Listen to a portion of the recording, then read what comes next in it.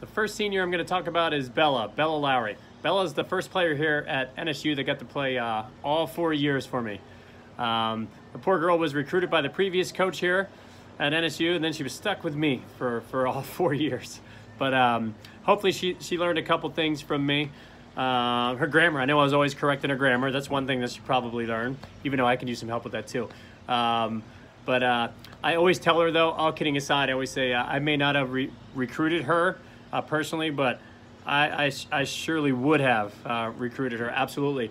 Just not just from her tennis game. She's a heck of a tennis player, great athlete, but also just a good all-around person who cares about her teammates, her friends, her family. So she's just a great kid. She's been through it all with us. She's been through playing a couple years ago. We played most of our matches with only 5 players. Even some of those matches we had to play with 4. And she just kept plugging away, and she had a great attitude even then.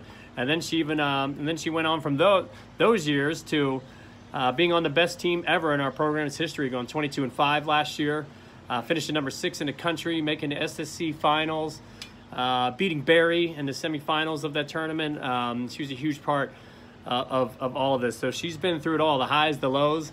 As a freshman, she finished number 7 in the country in doubles, and that's outstanding to do as a freshman, especially in the toughest conference, toughest region in the country. She gained All-American honors. She earned that as well for doubles as a freshman. That's pretty remarkable. Just to go over her stats for her career, outstanding. She was 39-14 in doubles in her career, and her singles is 19-27. She probably won't like hearing that, but 19-27 is really, really good, because her freshman year, she had a tough go at it, and then she just turned it around and worked so hard that summer and came back and did unbelievable in singles and doubles again. Nobody cares about NSU or the Sharks tennis team, and all of NSU athletics, really. You always see her at all the games, like Bella does. I always say, when you try to improve your teammates, you in turn improve so much, and you're always going to thrive and keep improving, and no matter what you do, simply because you care about others, you get people around you better. Your passion, your energy, it's contagious. Sometimes you hear coaches talk about a kid being a coach's dream. Bella, you define this. She goes harder than anybody in any drill, any exercise, whether it's in a weight room, on a tennis court, whatever. She goes as hard as she can every single time, and you can't teach that.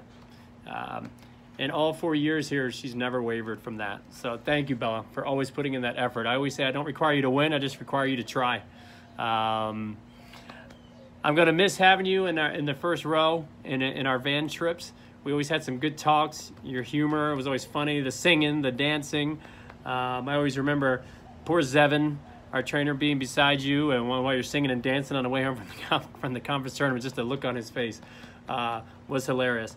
You will be missed, but I know you're a South Florida girl, and you're going to be out here supporting, and I know you're going to be around here, because anything even just barely north of here, when I say north of here, just a couple hours north of Florida, it's way too cold for you.